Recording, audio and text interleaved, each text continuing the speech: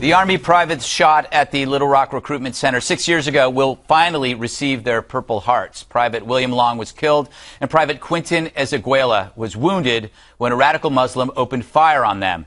This is Long's dad, Darius. It's been 5 years, 8 months, and 16 days since my son was killed, and we've been fighting this all the way.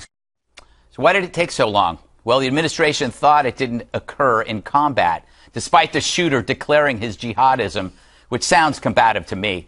But no matter, we have a hard time identifying evil, even when it so badly wants us to. This weekend, yet again, ISIS beheaded more Christians. If that's JV, then Lizzie Borden was a troubled teen. And in Pakistan, a woman missed her curfew, so her husband burned her alive.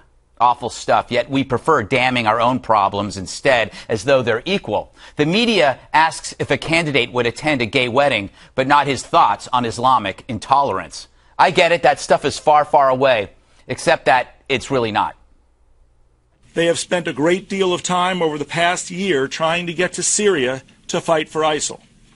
They have tried to leave the United States from our airport here in Minnesota, from JFK Airport in New York, by bus, by car, and by any means possible. They were not confused young men.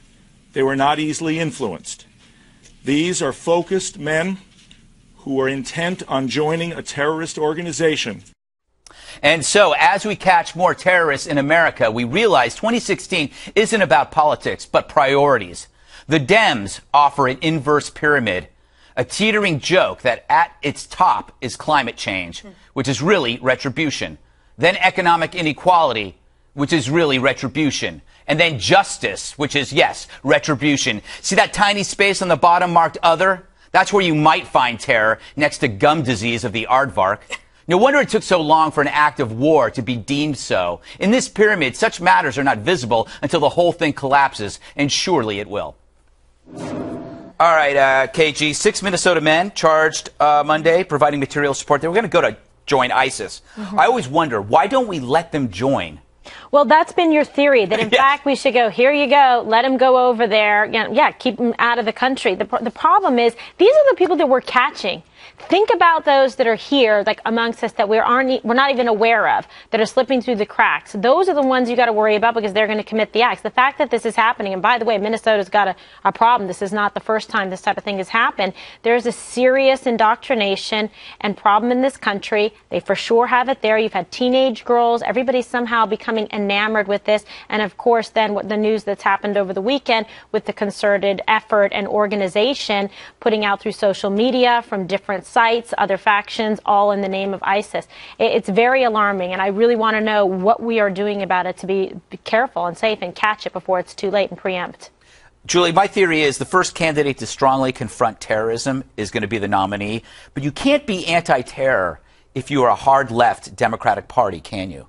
You can't be anti-terror? Yeah. Well, we have a president, I think, who's been pretty good on being anti-terror. You might disagree with that, but look, we haven't had a terrorist attack on our soil since. And I don't want. Okay, all right. In Fort Hood. All right, Fort Hood. Excuse me, Fort Boston? Hood. Yes. Boston was a different story. I would know. Fort Hood, I will give you. That wasn't Boston was a different Little Rock. story. They were terrorists. I'm sorry, they were terrorists, but that was, listen, they were Fort Hood. You're right. Navy Yard. But what I would say to you is this: beheading in Oklahoma. All right.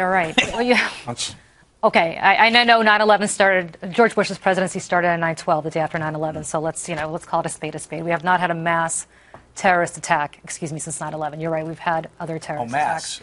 Mass. When does it become mass? How many have to die? All right, let's move on. My point is, any president on any watch, I don't care if you're a Democrat or Republican, is going to do whatever they can to try to avoid any kind of terrorist attack. I don't want to make this a partisan issue, whether it's Hillary Clinton as the next president, whether it's Martin O'Malley, whether it's Bernie Sanders, who's as left as it gets, or whether it's Rand Paul, or whether it's Ted Cruz, who's as right as it gets. All these people are going to be committed to stamping out terrorism. I don't think you can say this is a partisan issue because it really isn't. I mean, this is an American issue. When I was talking about that pyramid is accurate about the priorities. It's not you may not say it's partisan or political, but that's how President Obama feels. Climate change is way more important than terror. But how can you say that? He said it.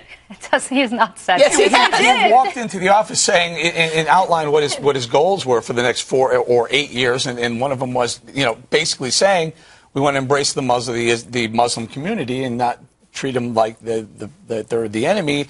And by doing so, maybe the policies over the last 6 years have opened the door for more terrorism, at least to leak in here. Can I just point out, James Comey says he has 50 states under investigation. Yeah. Sees cells in 50 separate states. Right. So whose appointee is he? I don't know. Is it a Bush appointee? James Comey? Yeah. So he's Barack Obama's FBI director. Okay, good. So yes, he has 50 investigations, and they're popping up everywhere. That's the point. The point is they're supposed to be investigating them. Of course they're popping up. We're supposed to be getting them. And they're actually pursuing them, and they're actually coming to fruition in Great. I'm glad they are. Can I point one thing out about the Christians that got beheaded I believe it was over the weekend?